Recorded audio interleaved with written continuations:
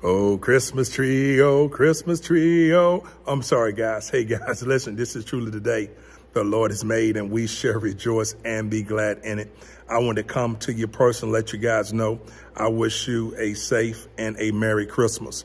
But we must remember the reason for the season.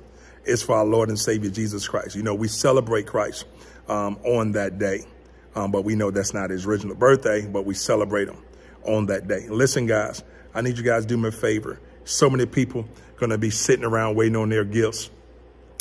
I see you see gifts and everything under the tree. I know that's amazing. But listen, guys, it's bigger than a gift. You need to be giving God praise because he spared you through this global pandemic.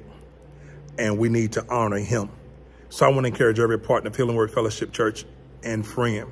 Let's make sure that we bring a Christmas offering over and above our tithing offering. As we let Christ know, we let God know how much we greatly appreciate him laying his son down the cross for us as we celebrate Christmas on this amazing Sunday coming up. So guys, I want you guys to prepare your heart and mind. I'm in faith that some will give a seed of 100, some will give a seed of 250, some will do more than that.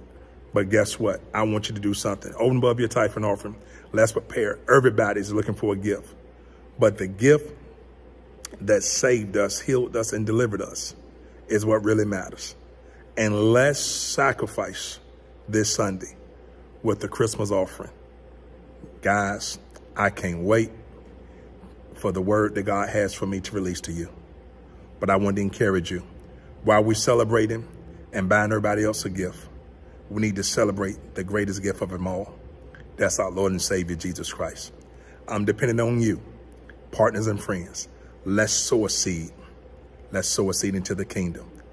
And I'm calling this seed a Christmas seed. So we can receive a Christmas offering over and above our tithing offering. And I need you to be a part. Participate. God wants great things for this ministry. I'm looking for you to partner with us. What you make happen for one, God always makes happen for you. I love you. I'll see you Sunday. God bless you.